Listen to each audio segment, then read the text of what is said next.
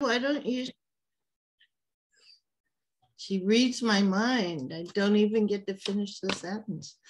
Good morning, everybody. Welcome to Echo Ties on October 13th, 2021. I don't know how it is October already, but it seems we're halfway through it. We want to welcome you to this session. I know you're going to enjoy our main presenter today, but as you know, we always have a few announcements to get us started. Well, I'm going to use the slides to go through some of those announcements. So this is Echo Ties 2021-2022. We are sponsored by the Oregon Department of Education and housed at Douglas Education Service District. And this is regional and statewide services for students with orthopedic impairments. My name's Gail Bowser, and I'm going to be the host this morning for this Echo Ties session. I work as an independent consultant to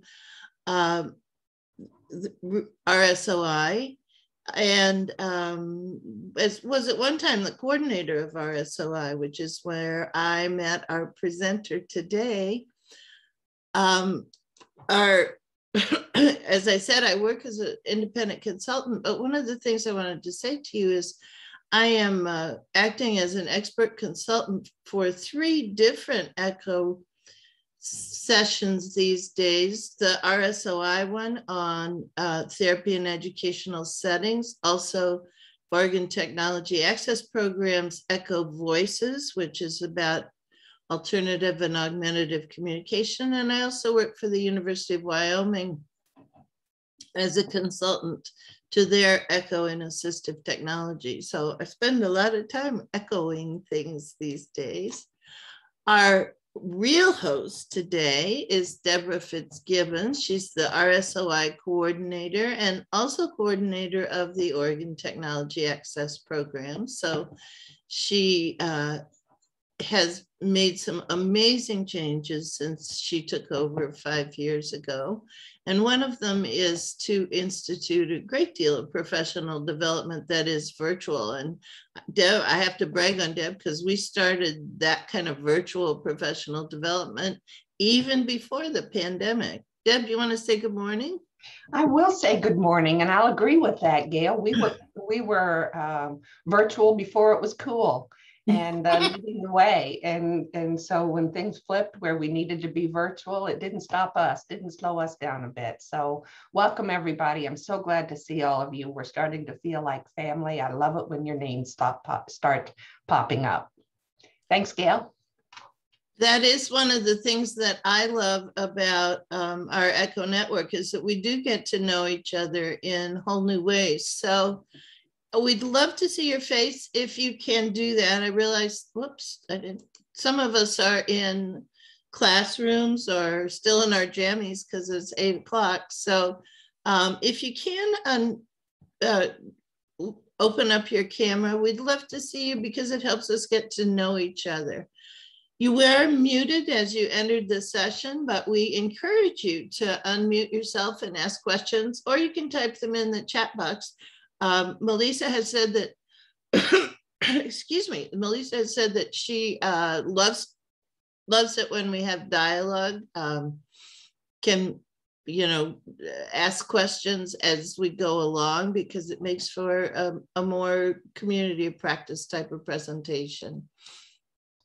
Yeah, I just wanted to add that, I know there's lots of people and reasons people don't have their camera on. And, I know one of them is bandwidth resources because everybody's on and it kind of slows things down. But anytime you want to show us your face, we love that. But we realize there's lots of reasons. So thank you.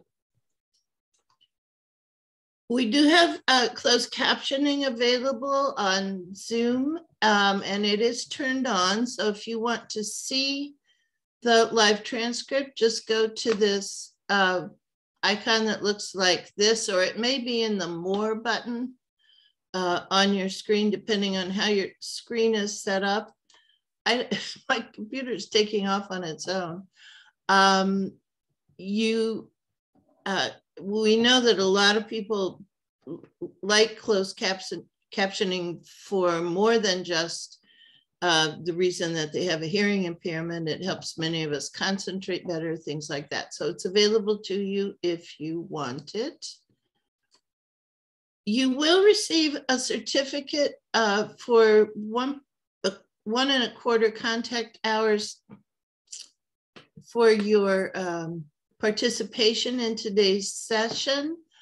There is a new registration process that allows us to get those certificates to you right away. So I wanted to talk about that a little bit. You must do this process if you want the contact hours for today.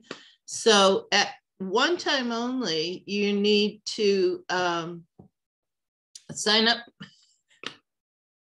up for an account. Well, for Pete's sakes, I'm sorry, I'm not pushing buttons. It's just going on by itself. You need to sign up for an account. So this is your account screen, and you just fill in some basic information and submit your registration. That happens pretty quickly and easily. And then you will move on to a screen automatically that says log in and register. Gotta get out of this PowerPoint. Log in and register, and that will take you to the screen that actually gets you into the session. So you've probably already done that because you're in today's session, but also you can go back to that screen and see this must have an automatic thing on it. See your participation in previous sessions, and also get your certificates or get any information. I want to talk today about the statewide town hall for therapists. It's coming up. We had one this week, and the next one is coming up on November 8th, 2021. From 1:30 to 3:30. The Zoom link is here, and you should be getting notices about these town hall meetings as it gets closer to the date. These sessions have been just amazing open question and answer sessions. And we've heard from therapists, not only in Oregon, but all over the country, that they are really contributing to the body of knowledge and really getting at some of the very specific questions you had. We started it because of the pandemic, but there's no intention to stop, because we've found them so valuable for therapists, and a chance to really get your questions answered by people like the licensing boards and our state ODE people. Attend. We try and invite our people like that based on the questions that you submit ahead of time. So if you have questions ahead of time and you want the right people at the meeting, let us know what your questions are, and you can do that by contacting Deb directly. I just wanted to mention that you never know who's going to drop by because of our announcements out there, and the people from the state who work with the state assessments dropped in with us. They're part of our accessibility committee, but she introduced herself, and I would love to have her back in the future after people have a moment to consider the barriers, potential barriers that you work with kids. You know that there are access barriers, and there need to be alternative methods of taking the tests and all. So consider those things, because she really wants to be part of making changes on the assessment. She's a go-getter, Caitlin Gonzalez. And so think about that. Do you work with kids who have difficulty accessing texting or testing? Thanks, Gail. Thank you, Deb. We also have our annual feeding seminar coming up, and this year it will be on November 4th and 5th, and it will be virtual. We thought long and hard about whether we could have a face-to-face meeting again, but November just seems too early. So hopefully next year's feeding seminar will be face-to-face and live again. But save the dates for this, and you'll be seeing announcements and registration information coming out about this. seminar for feeding teams in the near future, if you haven't already. Gail, if you don't mind, I'm going to make one more comment about that. You're going to see and hear that we will be launching our new ECHO network, and it will be ECHO for swallowing and feeding in a school environment. So it's going to be once monthly, and it's going to be led by Emily Homer, who is really expertise galore about team building and helping setting up teams to get started and focused feeding teams. And so it's going to be monthly, and it's going to be the third Thursday of the month each month throughout the year. So you'll see the first one during our feeding seminar. I posted the link to registration in the chat box. Thanks, Gail. Thank you, Deb. Next time we meet will be October 27th. That'll be our next Echo Ties session. And we're going to be talking about the PEEP, the Student Personal Emergency and Evacuation Plan. This was a project that we started again before the pandemic because the Oregon Department of Education had a special federal grant about evacuation protocols. At first, that grant was really focused on things like fires and threats in the school and stuff like that. But as you know, we had to switch some of that energy to talking about COVID-19. And so we'll have Alex Hayslip, who will be presenting from the project, and then Deb Fitzgibbons, our own Deb Fitzgibbons, who has really led the effort to do that, will be presenting on the PEEP form itself and some of the ways it's being used in schools. Exactly. And so this is us listening to therapists that said that we need to really have a focus on this. It's not consistent. And so we, at our conferences, we held focus groups, and we pulled together the examples of PEEPs that were already being used. We pulled the best practices out of each one. And then we tied the vocabulary, the language, to the FEMA training, because they say in their training, and don't forget about people with disabilities. Okay, give us more. And so this is the more that we're hoping for. I did put a link in the chat box to the current version of that. If you want to take a look, it's a walk through that and a discussion as much as it is a presentation. So that's coming up. Thank you. Today, I am very happy to introduce you to Melissa Sheldon. She and I have known each other for even longer than I imagined today. And I have always been amazed at the kind of information that she provides, because she's a deep thinker. And that's the thing that always helps me. I'm going to show you her bio here, but I'm not going to read it to you. I'll let her talk about what's important about the work she does. But I do want to say that Melissa's one of the people that when I read something she's written, I often go, well, duh, why didn't I think of that? So I really value her contribution, and I'm sure that you will also value her contributions. I'm going to stop sharing so she can share and say welcome. Thank you so much, Gail and Deb. I really appreciate the invitation. And both of them neglected to say how difficult it has been just to arrange this because of my wonky responsiveness and all the places I get emails from all over the world. The ones from Oregon go into my spam. So I don't know if you guys know something. I don't, but yeah, it was been an uphill struggle. So I appreciate your perseverance in inviting me. And I've only been to Oregon a few times, but I have such positive memories and experiences. And I'm pretty sure the conference that I spoke at, I sort of said back about what Gail just said, of sort of reflecting the mirror back on you all.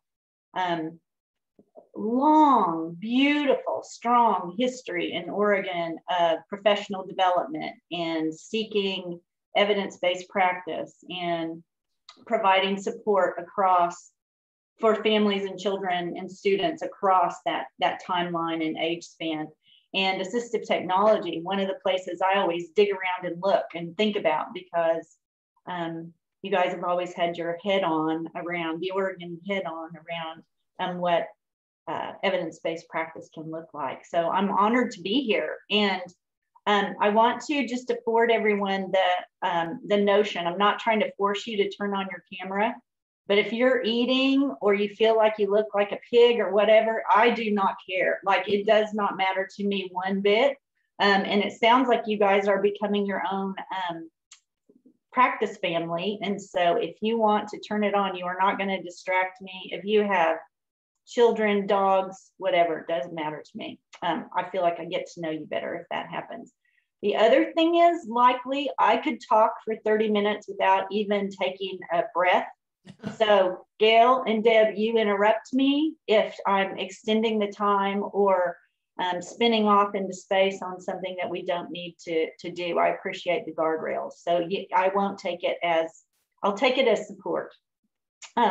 So the talk today, I had to think long and hard about. In fact, let me go ahead and share my screen. I think I should probably, hang on a second. I've already goofed it up. Let me make sure. No, of course, when I practiced this, it worked out great. I moved it over on screen too, so that's why it's acting funny. So back to, let me move it again. And I want screen one. And sorry about this, guys. You are among friends. We've all been here. Thank you. And it didn't work, did it? No, we see it. You do? Okay. So I'm not. Now do you still see it? Just maximize your screen. No. No. Okay. It is sharing from now screen. I see my own email. Okay. That's it. Okay. It's just going to share from that screen, which that'll work better actually. Okay. So now go to the top and click on display settings. Did you try that one already? And then swap presenter view. There we go. There you Perfect. go. You got it? We got it. Okay. Well, thank you, Deb. TA in the moment, just like that. So thank you very much. But what I wanted to make sure today was that this probably isn't a great way to start, but I don't want anyone to feel guilty or shoulded. I don't know if that's a word you guys use. You know, I should read more. I should do this. To me, that is not what this discussion is about at all in any way, shape, or form. I feel like the years experience with what we've been through has sort of taught us, if nothing, that we all really focus on doing the best we can in each and every circumstance. And I have yet to meet a practitioner who isn't doing that. And I might even add, some of the practitioners I meet might be misguided, I'll say, but they still are working really, really hard and trying. They're just maybe needing additional information, or they've gotten themselves off on a track and are unable to sort of reflect and think about how that fits with the big picture. But still, hard working, dedication, commitment is always there. So my hat's off to you to extend that. And I'm hopeful that this gives folks some ideas about what we can do. And I know this term is overused, boots on the ground, but I think about that all the time. Like, how can we work, you know, smarter and get, we call them twofers and threefers. You know, if I'm going to read an article, how can I make that maximize something else, that an opportunity that I need to do in my regular work day. So that's my effort. So you guys can give me feedback about that at the end if we've accomplished that. So I thought first it's good to just sort of, what are we all talking about here in terms of what implementation fidelity looks like, or what I'm talking about related to fidelity to practice. And it's this notion that The characteristics have been defined of an intervention around an intervention such that we can reflect on what those characteristics are and see how well what we're doing is matching to that. And what's cool about talking about this topic is we could be talking about, and I gave you guys some examples of coaching and working with a parent who has an infant with torticollis. So we have an evidence-based practice of stretching. We have the practice of using context and function. So all of these, the big conceptual framework is, has the practice been defined in such a way that we actually know what it is, and we're not just all thinking we're doing it, but how are we demonstrating that we're doing it? So that's the idea there.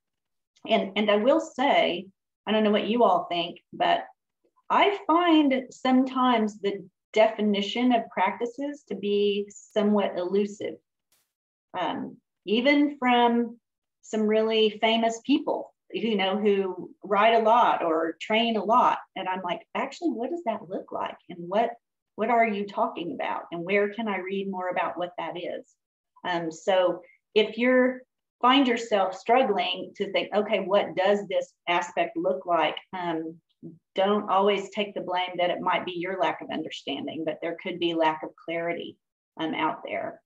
And then really exciting, I just wanted to make sure that you all knew about, and I'm sure you do, but this website, NIRN, N-I-R-N, and you've got it on the resources, but there's a whole scientific area on implementation and looking at what helps people implement a strategy or an intervention to fidelity. What are the barriers?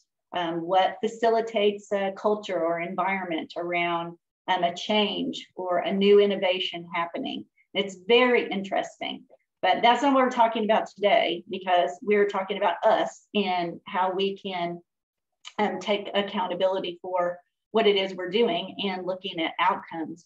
But I did want to offer to you guys, you're in an environment that is very rich and has a lot of, like, the possibility of implementations happening at the level of fidelity is there, because the #1 predictor on successful innovations being adopted is involved and positive leadership. And so when you all think about the opportunities, I was overwhelmed. I was writing them down. I got like 3 new ideas with what you guys already have scheduled and are doing. The town hall, I'm going to do one before Christmas here in Kansas. Yeah, so that is so exciting, because even though myself, in my school where I work, I can do things that I can control my behavior. But if I don't have a culture or leadership who's energized about that change, it's extremely difficult. I can do it, but you can just imagine if you're in an environment that is more supportive and informed and has goals and outcomes and is measuring that, it makes a huge difference. So as we kind of look at our individual selves, here's what I was hoping you guys would tell me. So any of these questions, kind of why are you here? Why did you show up early this morning instead of doing what, the other things that you would be doing or could be doing? How do you currently stay on top of things? And what are some things you do to push yourself when you're feeling overwhelmed or tired or smart enough, or all those things that kind of come together to help us take our step out every day and implement our strategies and interventions? What are some of the things you guys already do? You can put them in the chat, or if you want to unmute, I'm happy for you to do that as well.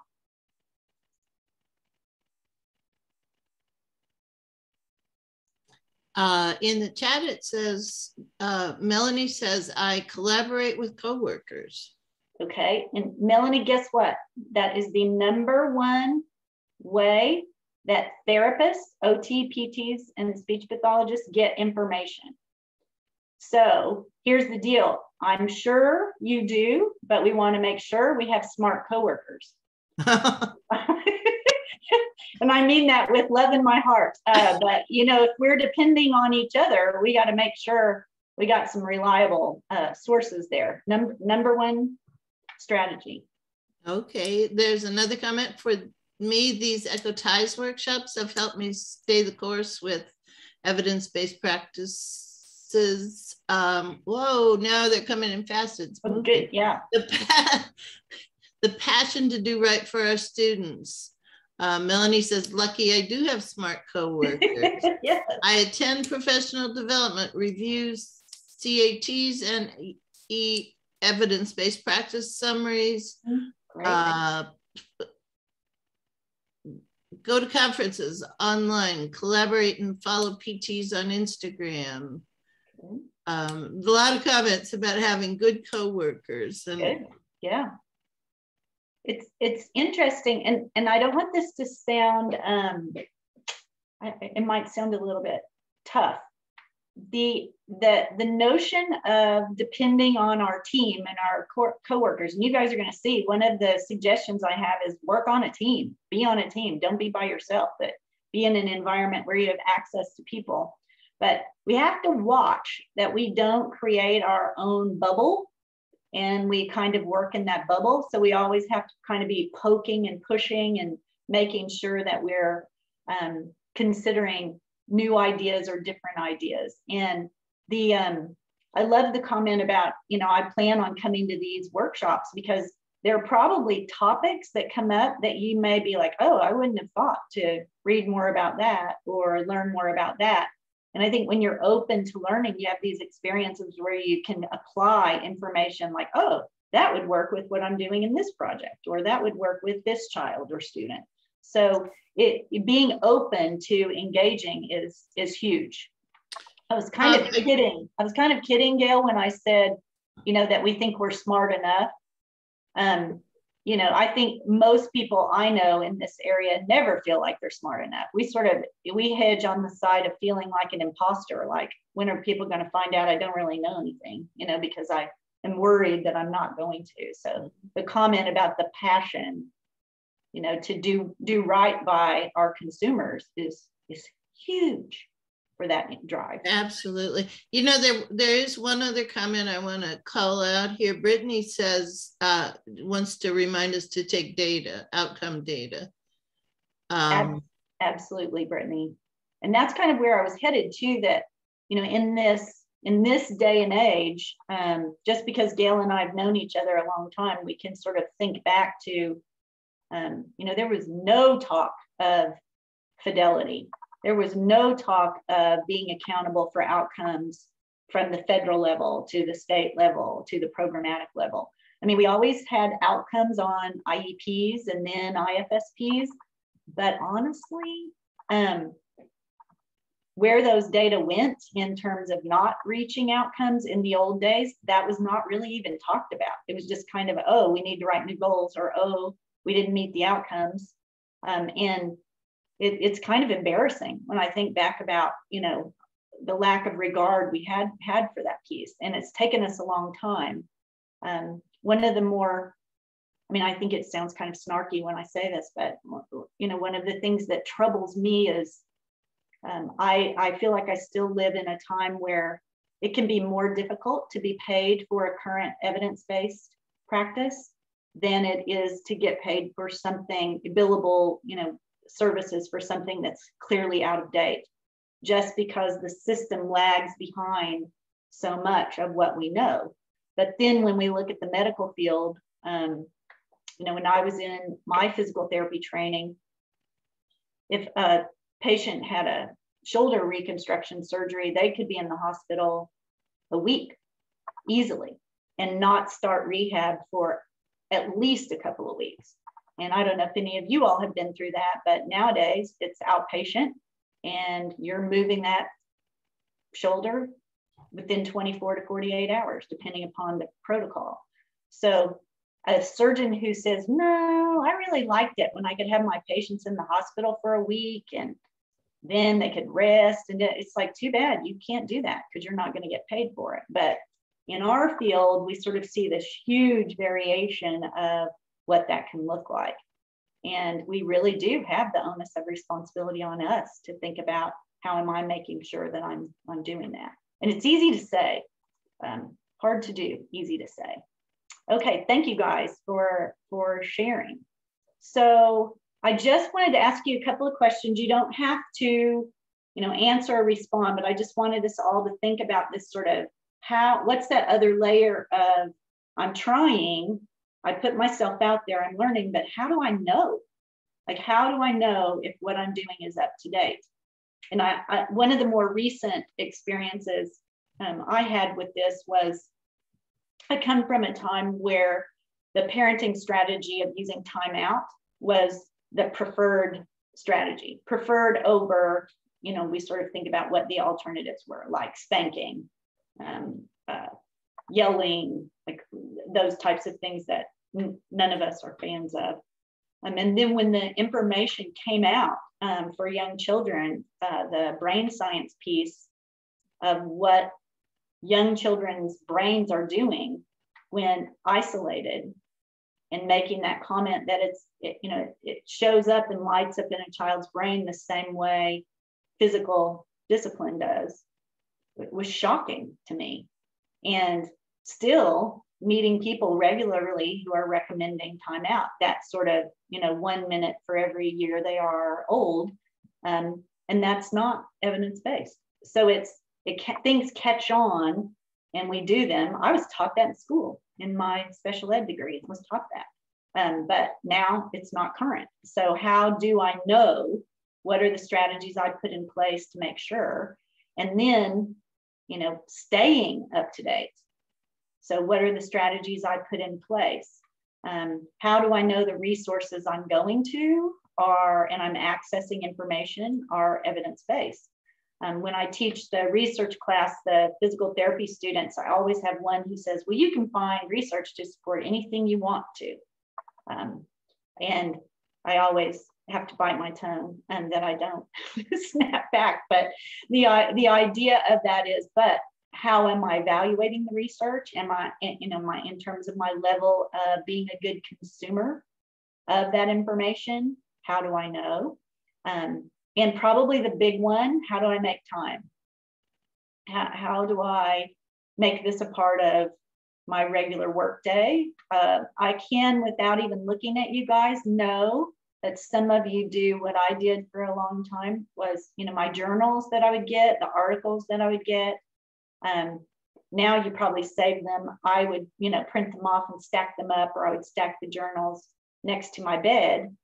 And then I would start reading one with good intention. And I don't know, maybe I'd make it 2 minutes and 45 seconds before I, crash and fall asleep, because I was feeling guilty that I needed to keep up with that information and be informed. And how much is enough? How do I know? One of the comments, Gail, I know you read was I read evidence-based practice briefs. So I'd go, and that's one of the suggestions, being smart about the information. If you can find a synthesis or somebody else is already doing that work for you, take advantage of that opportunity, as long as you know that's a sound resource for that. That's a great strategy. And here is these last three kind of all go together about, what do our clients, and I use that term on purpose because I think that word varies. One of you already mentioned the students. Many of us, I felt sometimes when I was working in the school, the teachers were my consumers because I was really supporting what they were doing with the students when I wasn't around. Parents and families. And you all know, it's just like, if I can use the analogy of, when you go to your physician, you believe that physician is going to be current and up to date. And certainly I think there's an aspect of all of us that if a physician or we're having a consultation from a specialist, if that person were to say, you know, I'm not really up on that, but I know somebody who is. I think we all have a level of respect in that, because I would certainly want someone to tell me they don't know something versus acting like they do. But the idea that, you know, most people are not wondering if we know what we're doing.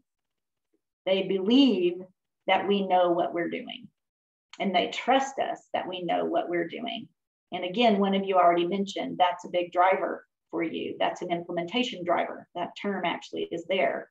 And I think I was scared all the way through my physical therapy program like that someone was going to need to know something and I wouldn't know it. And there we'd be, you know, without that. And then I think this last one is, you know, is something I have to admit, when I was younger, I didn't really think about it as much, but, you know, what's my opinion of myself in terms of my efficacy and my ability to achieve those outcomes? Because I think a lot of us, you know, it's sort of how I started. We just do our best every day. Most people have more work to do than you feel like you can do well.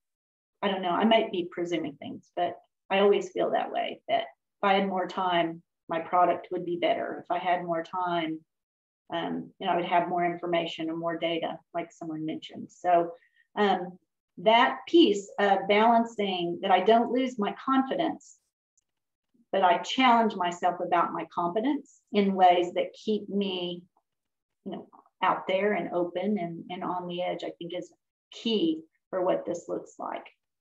I wanted to show you a couple of examples. You have the handouts of some tools that are out there related to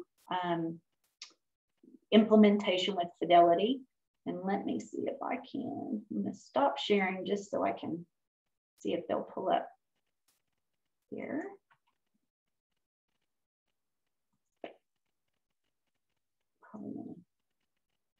They're all layered back here. Here we go. And one of them is called the At-A-Glance for evidence-based practices. And the other one is the roadmap. So you have those handouts. I just want to show you what they look like. Can you see it? All right. It's kind of that obnoxious yellowish green color. And it's got some, this was a tool we put together. Dathan Rush and I should have said that.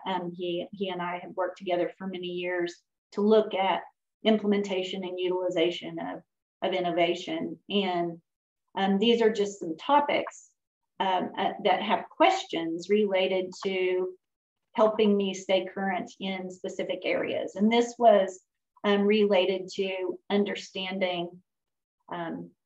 We spend a lot of time helping in early intervention practitioners understand the importance of working with the adults, just like in schools, the importance of the teacher understanding a strategy. You know, for example, if the only time a certain activity happens for a child is when I'm there as the physical therapist, that is not enough.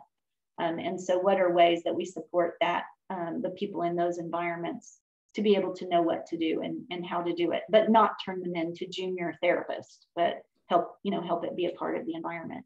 And this tool, there's a front and a back, and if you guys look at it, there are these questions that you can ask yourself about, you know, based on what just happened, what changed? Like, what did that person learn because I was here today? Or what was different for the student because I was here today? And I'm using this in a way that it's just a self-check each day. You can have it in your, you know, however you manage your stuff, in your clipboard, on your phone, on your tablet, however you do that, just a way to sort of double check where I am with knowledge, understanding, and utilization.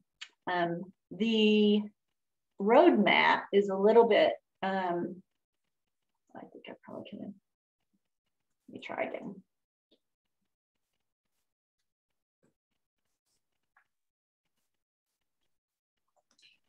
While you're looking, there's several people asking where they can find the handouts for today, and Deb has that link, so I'm hoping you can put that in the chat, Deb.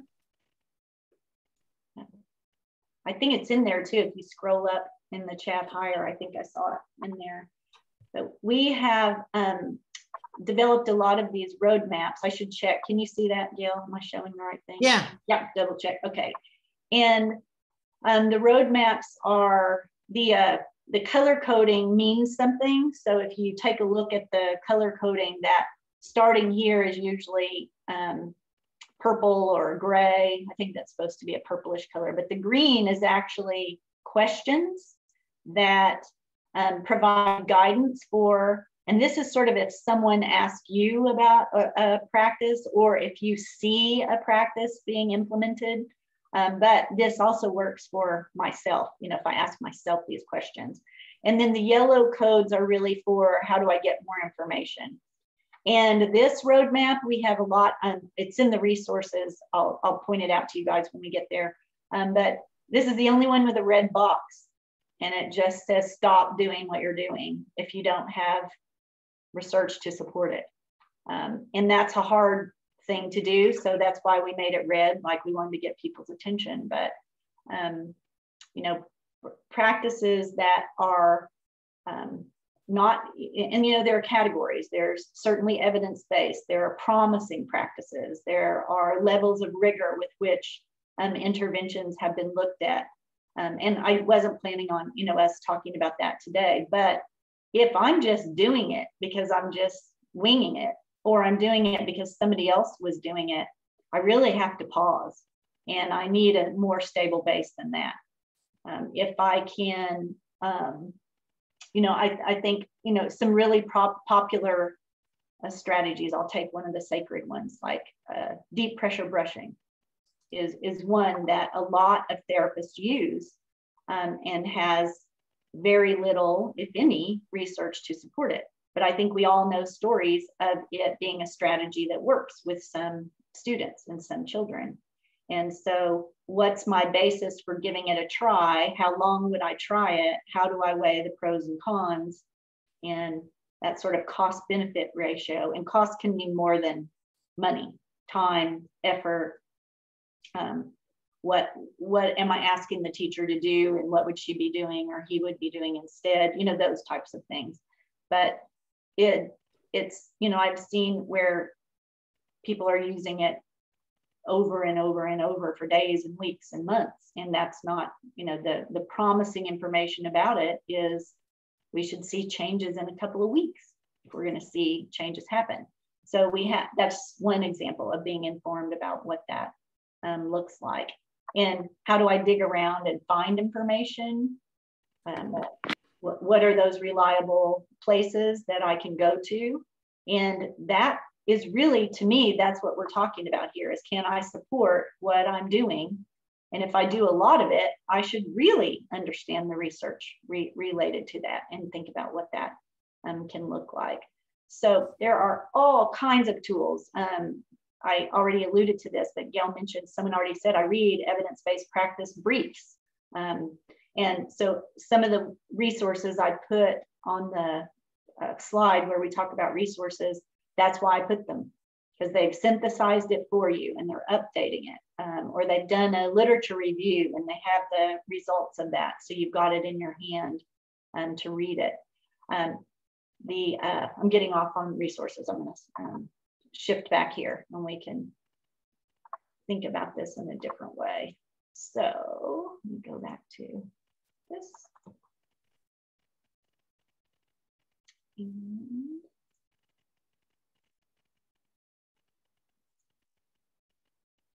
all right, are we back to the PowerPoint? I need to make it go. We're seeing your presenter view again. Okay, I'll do what Deb taught me. There we go. Go. Okay, thank you. All right. So easy things, that's why I asked first. And the first one sounds a bit judgy and pushy. And I can't see all of your faces right now, you know, because the screen is limited, but I always do like to ask, how many people belong to your professional organization? And I would be a big fibber. Yeah, I see some people raising your hands. Excellent. And we could probably talk 20 minutes about why you do and how helpful you think it is. And And I left APTA for a while because I got really mad at them and frustrated with them.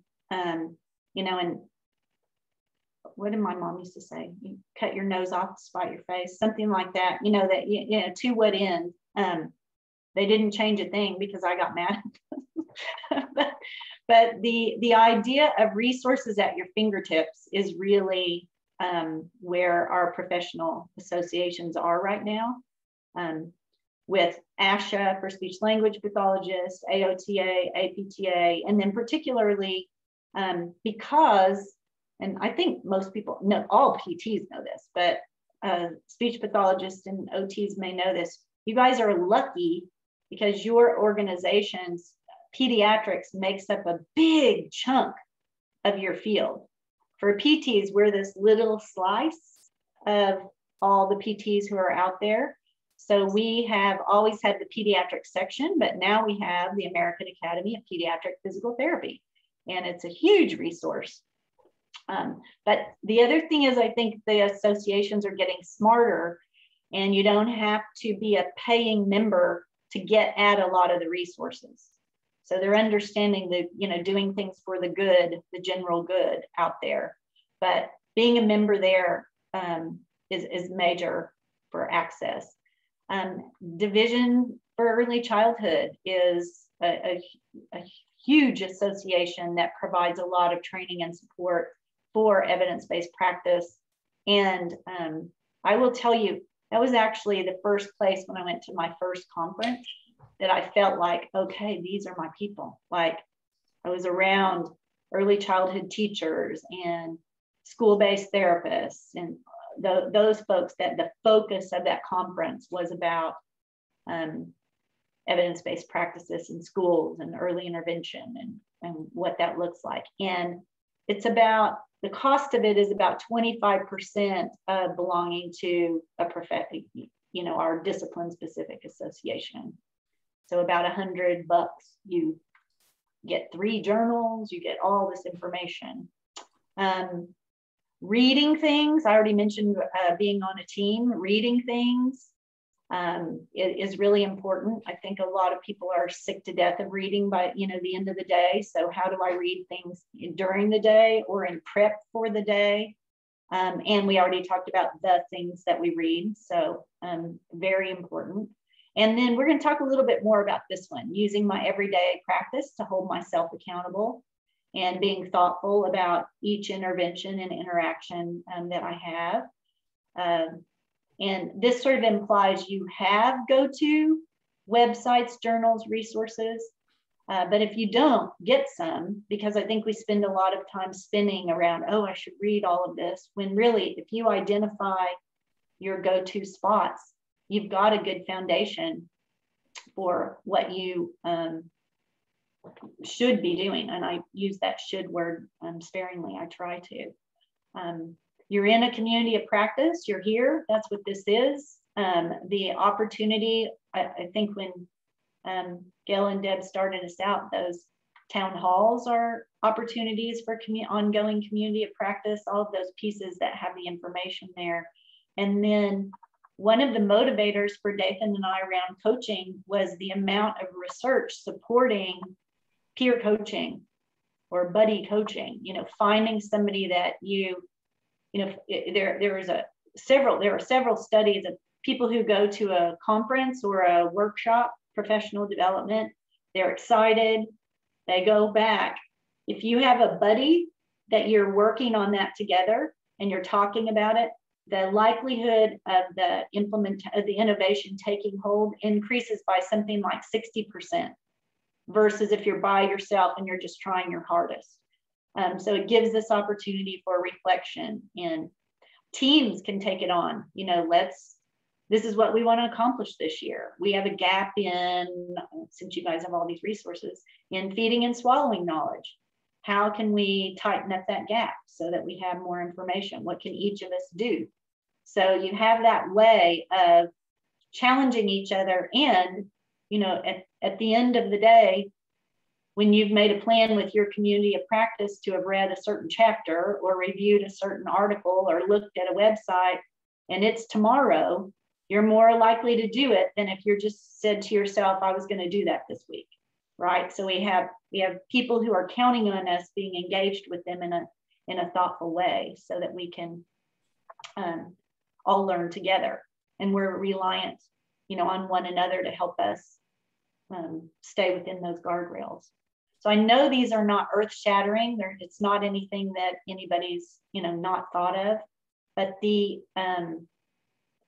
here's the other thing I wanted to say too is, if there's something that you're excited about, like, oh, I want to read that, article, or, oh, I want to go to that website, do it and enjoy it. And don't think about all the things you're not doing, but thinking about what you are doing and how you can expand that. And one of the things I learned early on in grad school was, if I found an article I really liked, the gold mine was in the back of that article when I went to the reference list, because that was all the stuff that led to that article. So if I wanted to go deeper, I had it right there in my hand of what I needed to go take a look at. And I don't know, you guys, if this even holds true anymore. There's a joke about, when you're talking to someone older and they say, I had to walk to school and it was 5 miles and I had to wear my brother's shoes because I didn't have shoes, and we didn't have a coat. You hear all these things. I do like to remind folks, there are some of us that when we were in grad school, there wasn't an internet. And if you wanted an article, you had to go to the closest university library and try to find it. And if you found it, you had to pay to get it copied. And copies of pages back then were like, a quarter a piece. It was not, so you'd be paying $30 for an article. And, oh, I forgot the part. Sometimes you had to wait like weeks, months. So now we have this opposite thing of at your fingertips. You can be flooded with information instantaneously, and that can be overwhelming too. So how do I weed through that? Again, we're back to, what are my reliable sources, so that I know if I have a few minutes, how do I make sure I'm where I need to be? So these next 2 pages, we're not going to belabor these, but I just wanted you to have, these are some of my favorites. They're not in order, but I often share these with folks. So some of them are going to be, no, duh, Melissa, of course, I know about that. But I spend a lot of time on the Can Child website. I spend a lot of time on the Autism Professional Development Center website. FIP, if you don't know, this is a program where Dathan and I both worked together for quite some time. He's now the director there. And there are a whole host of resources about evidence-based practices and how I hold myself accountable. And then there's another page of them that some of them are related to inclusion and what it looks like for access. This developing child at Harvard, if you haven't taken a look at that, some of the resources about toxic stress and what that can do. And but these are just, I just wanted to sort of spray you with, these are some of my favorites. Maybe, what is it, like Oprah's favorite things? These are Melissa's favorite things. Probably not as impressive as Oprah's, but all of these, you guys are, I know you're familiar with, like challenging behavior website, where they've got the practice briefs and the updated summaries of interventions. And then I wanted you guys to, wait, I should pause here and see if anybody has comments, questions. If I was unclear on anything. There's a comment that made me giggle in the chat box. Shelley says she remembers doing what you said about going to the university and getting the articles printed. And then she said, you could use your yellow marker on the article. I miss reading like that. I'm a yellow marker girl myself, so. Oh, Shelley, me too. And I think I'm just too old to change. Like, I feel like I can focus better if I have paper or the book. And I think, and it's silly, but it also is one of my things that I enjoy. So if I was talking about a book, I can be really weird. I love the way books smell. Like, I have this very huge sensory response to libraries and books, because I just, I know that sounds strange. I love that. My granddaughter said the same thing recently when somebody asked her favorite scent, the smell of a new book. I love that. I do too. Oh, and I do just like stick my face right in it and smell it. So, Melissa, I want to point out we have about 15 minutes left, okay, and I'm excited to hear your case examples. So. Okay, thank you for the prompt, for sure. Yeah. Okay, so what I wanted you to do, let me explain to you. So you have these two documents. You'll need to share your screen again. Yes. Just one sec, Gail, thank you. The PT Torticollis Visit 1, PT Torticollis Visit 2. And these are actually documents that a physical therapist that I was coaching in Ohio. And we have this process, Dave and I have this process where we, they're called coaching logs. And if you guys have looked in the handbook, the coaching handbook, there are a lot of examples in there. No, I need to expand this thing. Are you seeing that now? The Visit 1. And yeah. She was the logs, I'm going to show you an electronic one here in a minute, but the idea was that she was going back after the visit and she was kind of writing the transcript of that visit to the best of her recollection. So it wasn't transcribing a recording, which takes way too long, but it was just a way of her really thinking about, because she was working on her coaching. So how she was asking questions, what types of questions she was asking, that kind of thing. And so you can read through here her recollections, and I just want to explain this to you. So her R1 coding means that's a reflective question, and we have this code of, there are 4 types of questions. So awareness is a 1, analysis is a 2, alternatives is 3, action is 4. The point of this is not that you learn that. The point of it is that she was doing this as a way. She was in Southern Ohio. She was a new grad, and she was the only PT on her team. And she was, I think frightened is actually where she was, that she didn't know enough and that she wouldn't be doing a good job. And she was really worried about what that could look like. So getting herself in a community of practice, engaging in some extra work, what she was doing here. And you can see, so we don't have time to, I'm not going to read this to you, but you can scan down it, that this is the interaction with the physical therapist and the mother, the parent. And so they're talking through what's happening. And again, if you're reading it, you've got the copy, but so she actually is helping this mother understand which muscle is tight, what that feels like. They go through that process. And then I want to just scan down here to where she inserts this information right here. So I'm going to highlight this so you can just see where I'm talking about. So she then stops and she says to herself, so she's writing this, and she knows I'm going to look at it too, so that's part of it. But she says, this is a question that I would have not asked prior to being introduced to coaching. I would have just told the parent the answer.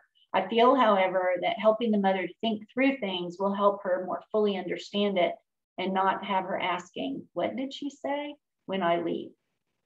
And so then she continues on. So the mom's helping her the mother's starting to understand, oh, so I need to have the baby look in an opposite direction of the way that it's tight. And so the PT is like, okay, she's starting to understand. So they go through here more, and she's pointing out, I should have said this too. So observation is one of the characteristics of coaching. Reflection is one of the characteristics of coaching. So she's also tagging the characteristics that she's using. So she's going through, and again, to the best of her recollection, it's not so much that it's exactly what happened, but it's her perception of what happened. And we go down here, I was looking more. So then she just sort of gives this, here's what we're doing. Oh, I wanted to tell you if you haven't had time to read it. So the mom actually says to her, oh, could you come see what this looks like on the changing table? Because there's a mobile above, and she was starting to understand that her child's kind of hyperextending her neck and her chin's to the side. And the mom is starting to worry that might be making things worse. And I thought it was helping. So they actually disassemble the mobile, they go through this process. And let me get back to another reflection here. I think there's another one. So you've got the whole transcript here. Yeah, there's not another. So if you look at visit 2, she does the same thing. And so she just did that a while, and we were meeting over the, Zoom or WebEx, we were meeting, and I was just asking her how it matched, what steps she was taking. And we were looking at, how do I know if I'm getting at Fidelity to these practices? And so this was her way of putting in a little bit of extra work, but direct benefit to her. And I think she would tell you if she were here, to the mother and the infant, because of her thoughtfulness about how well she was doing what she was doing. And you guys can imagine, a lot of people will say to me, coaching doesn't work with all families. You can't coach someone who has an intellectual disability, or you can't, and I'm just picking coaching because I talk about it all the time. But the idea of it, then my question back is, how do you know you're coaching? And most people say, well, I'm not doing such and such. And so stopping one thing does not mean I have fidelity to the new thing. There's actually, I was going to tell you guys, I love this term, implementation dip is a real term that means, okay, I know what I was doing was not correct, so I'm not doing that. But I haven't yet mastered what it is I'm supposed to do. Have any of you felt that way about a new innovation? So what happens is no human, because of our human nature, likes that feeling. So we won't stay there very long. So we'll either work our backsides off to get the new innovation, or what do? I'm just going to go back to what I was doing because I think it was working anyway, and I know how to do that. So that's where having a peer, having a community of practice keeps you from feeling, ooh, I don't like this, I don't want to do it, I'm just going to go back here. It keeps me on track for how I can think about the new innovation. So one example there, you've got the second visit, because I wanted you to see how that transpired. And then she was actually not working with that family in a couple of weeks. So outcomes met. She was able to look at what she was doing and reflect on that. Now, I want to, and again, any comments you guys have, but I want to show you the fancy version of this now, what this looks like. So you can see, this is about as fancy as Dathan and I can get. Let me see if I can, are you seeing a spreadsheet? Yes. Oh, yeah. So this is an Excel spreadsheet that we have a researcher that works with Dathan, who helped us develop. Let me span this out. So they document the visit up here. So it's, who I was, who my support coach is. So this is somebody who's working with another person who's helping them analyze their practices.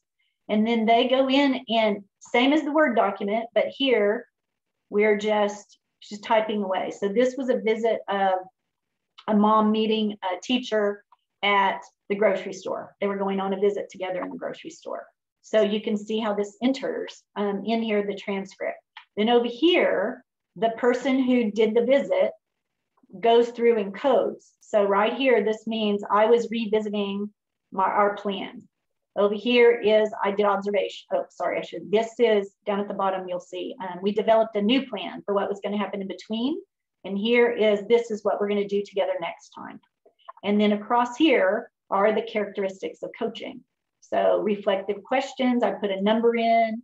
Was it a closed-ended question? These are types of feedback. And then these are contextualized, like inclusive or natural learning environment practices that are over here.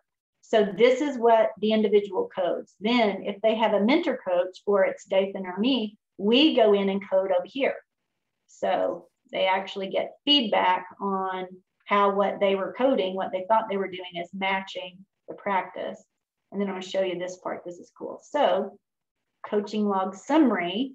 So this person has done this 6 times, and these are her data across these 6 months. So you can see she did it October through March.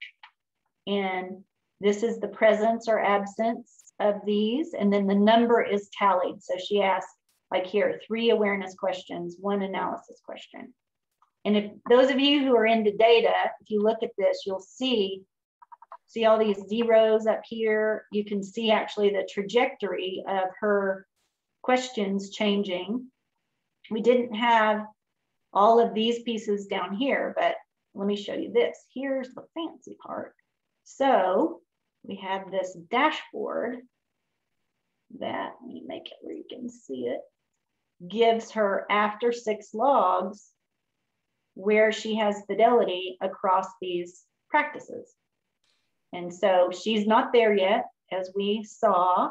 It graphs each individual characteristic. So down here, this is what her yes/no questions look like. Here's what her variety of questions look like. Here's what her feedback looks like. And so if she were in a program that is supporting people to get fidelity, in 6 months is sort of the data we have that it takes people. That might be interesting to you guys. An innovation that's about as early as you can sort of see it take off, 4 to 6 months. But so she will keep going in her work to the point where this will turn green and it'll say fidelity at the top, and these reds will go away. But the way we programmed it is these data populate this dashboard. So I wanted you to see a fancy way of a more complicated way of sort of, wow, how am I holding myself accountable for this? But then also really the basis, what the physical therapist in Ohio was doing was the same thing. She was pushing herself through her own kind of homework that she was establishing for herself to look at that level of detail of the practice. And again, we just have a body of work around coaching in these practices. But I think if you're looking at, a feeding or swallowing intervention, or you're looking at an assistive technology, the way you collect data on yourself, not just the outcomes with the consumer, but how we look at what we're doing ourselves is really that piece to tying all of this together. And then, even if I'm not getting the outcomes that I would want or hope, but if I'm doing the practice the way that it was intended to be done, then there are other factors contributing to why the outcome might not be met. But I can still feel okay, even though I'm bummed the child didn't learn this, or the teacher didn't follow through, something like that. But I can look back at me and go, okay, what did I do? And I can either go, oops, I think maybe that was my plan instead of her plan or our plan. There are things that you can think through to consider. One more thing. And just want to make sure.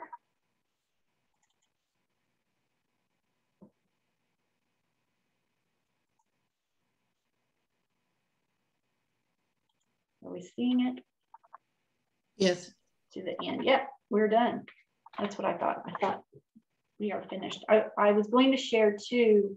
I have a video that I'm going to share a link to, just of a discussion about evidence-based practices, and very similar to what we talked about today. But if you guys want to revisit that, it's the person in Virginia who's in charge of the professional development program there. So it'll be sort of like Deb and Gail, and then Dathan, Rush, and myself. So you'll have access to that. But comments or questions, feedback, let me know what you're thinking.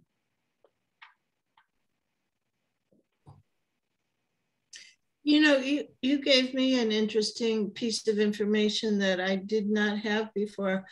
I think a lot about, in my own practice, about changing the system, the way we do things in a particular district or a particular agency. And the research about that says that any significant systems change takes about 3 years. And that's from that same NIRN site that you were talking about. But you just said it takes about 6 months to innovate on a personal level. And I think that's important information for all of us to have if we're really trying to improve our practice and do things in new ways. I love permission to give myself 6 months to at least do it well. You know, and I think too, it's like, it really is that, you know, for the entire team or the entire program or the entire school, if you think of where each person is, and I should give the caveat, that is with me trying. The data are much slower if the person is resistant. You know, so let's say the physical therapist didn't want to do that, but her agency was making her. Can you see the difference? So she probably wouldn't write those comments. She probably would, you know, she wouldn't put the effort into it unless the, you know, the reason she's doing it is incentivized that you need to do this, or you may no longer work here, or you need to, you know, for some people, that's what it takes. You know, Karen says in the chat, it all feels very overwhelming with all the things we need to do in our work and the different children and families we see.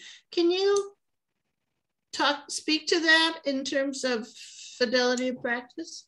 Yes, I sure can. And Karen, I've been admiring you there with your rake in the leaves, and I think that's you. I love that picture when I first saw it. That was the last thing I wanted to happen, was for that to feel overwhelming. And I should have thought of it, because that electronic log is kind of mind-boggling. But what I was trying to do was show there are very simple ways we can attack this. And then there are very complex ways that we can also bring the science to. I mean, that's actually a research project where we're documenting at that level. But Gail, this is probably not what you want me to say, but Karen, I agree. Doing the jobs we do well it's a very difficult job.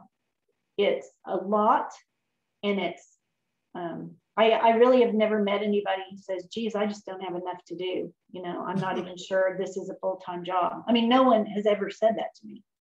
And here's the part that I want to emphasize.